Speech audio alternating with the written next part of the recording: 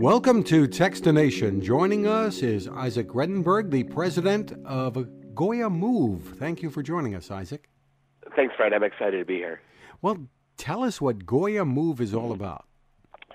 So there is an epidemic problem that's happening around the world, and that's kids are glued to their cell phone all day long.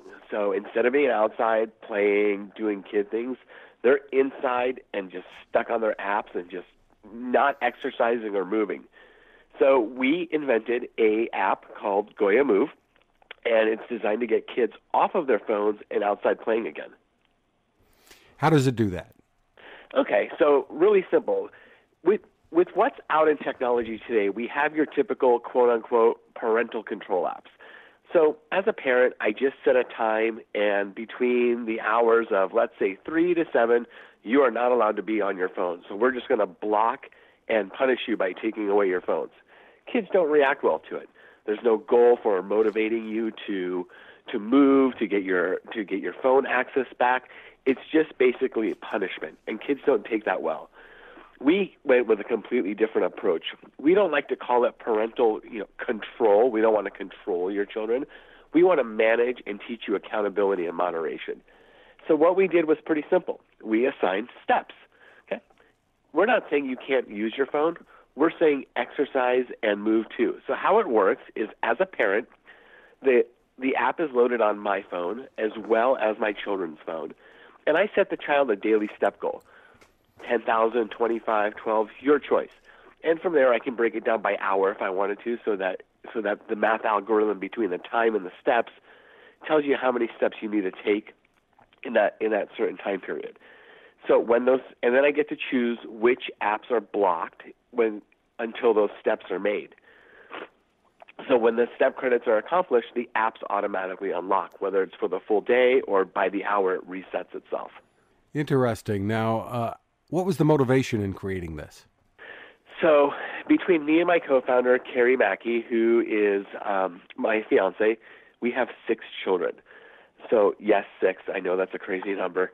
They range anywhere from 12 to 22. And screen time addiction was a big, big problem in our own house. So when we do have that problem with our children, we have a park right across the street from us, and it's a beautiful day. It's go outside, go out and play, and they're just on their phones. They just want to watch YouTube videos and Snapchat and Instagram and Facebook, and it's just not what kids need to be doing. That was the motivation. How do you get around the angles that kids would try to find to defeat this, whether it's strapping their phone onto the pet or whatever? Really good question. So that's actually the most common question that I've gotten is what stops a child from throwing it in a dryer or from strapping it to the pet to walk around. And here it is.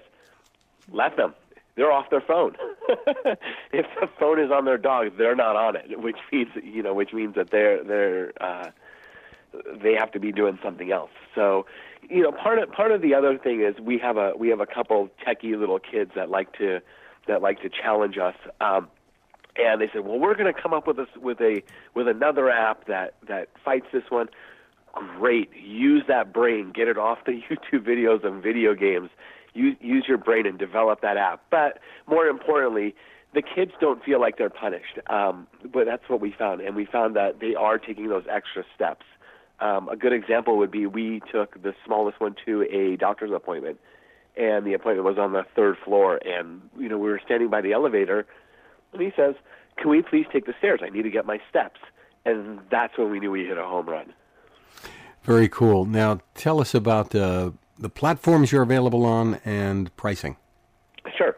So we are available both on Android and Apple, and let me tell you what we've done too. I believe we are the first of its kind where we are interoperable, meaning if the parent has an Android or an Apple and the child has the opposite, it still works. We were able to figure out how to make an Apple phone manage an Android phone and vice versa. So the pricing for the app is free. It's a free download till the end of the year, and it's a free subscription.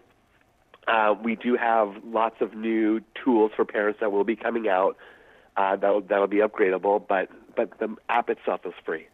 However many kids in the household, it's all free to use right now? All free to use. But there are plans for a subscription. How are you planning that to work? Yeah, we plan. There's a scalable model, and we do have other neat tools that'll come out. That'll be add-ons.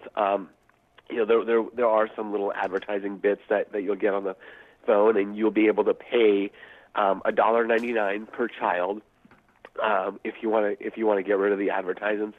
And we haven't quite decided what the new pricing model will be. We'll figure that out once we finish up with the app development of the add-ons.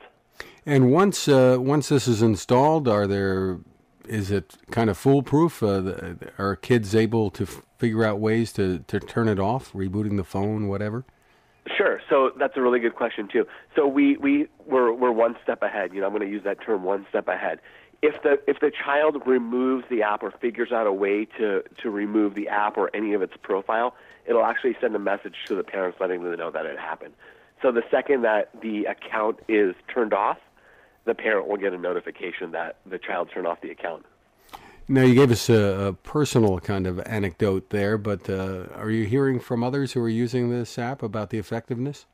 Oh, it's been really effective. I get emails all the time, and even personal text messages from friends when we originally had launched this that they absolutely love it, and that the kids are actually responding really well to it because they don't feel like they're punished. Accountability and moderation was our goal here, right? We're not saying you can't use your phone and this and that. It's go ahead, use it. Take a Snapchat, send a selfie, post your thing, but also go out and play. And what we found was that once the kids are outside and playing, those phones usually don't come out. They usually spend that time playing. It's that initial push and motivation to get them outside that we've accomplished. Terrific. Where can people get more information? Sure. The website is GOYAMove.com. It's GOYAMOVE.com. And we're on Facebook. We're on Instagram, Twitter, with the same handle. And just to give you a heads up, GOYA stands for Get Off Your Apps. Get off your apps. Yes. GOYAMove.com is the website. Isaac Gredinberg, thanks for taking the time with us. Thank you, Fred. I appreciate it. Now this. How many companies out there have continued to innovate when it comes to building a better radio? I'm Fred Fishkin, host of Techstination, and I'm here to tell you about the new CC Skywave SSB radio from the wonderful people at C. Crane. Bob and his crew really love radio, and it shows in this new compact model that is packed with features. Beyond great AM and FM reception and sound, you can tune into shortwave signals from around the world, listen to ham radio operators, aviation, and more. It's the radio you'll turn to every day, and in emergencies. It will run for nearly 3 days on just 2 AA batteries. Pair the sleep timer with the new Soft Speaker 3, and you've got the perfect radio for your nightstand. Of course, it can wake you up too. Click on C. Crane at Techstination.com and put in the code Techstination for a free flashlight with your order. They love radio, and you'll love C. Crane.